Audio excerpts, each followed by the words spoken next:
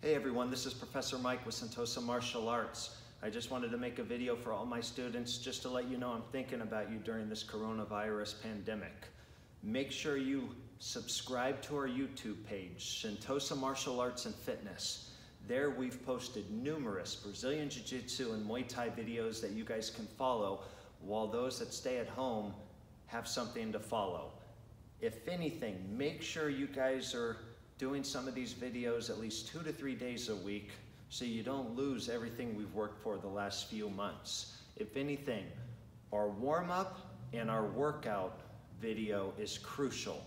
It incorporates a little bit of Muay Thai and Brazilian Jiu-Jitsu moves, stretching, different cardio workouts. It's not long, maybe 15 minutes at the most, and it will help maintain some of those hip and arm and kick movements that you're gonna need. So when this epidemic is behind us, we can all get back and train. Miss Nicole and myself, we miss everyone. We hope you and your family are safe out there, and we'll see you guys soon.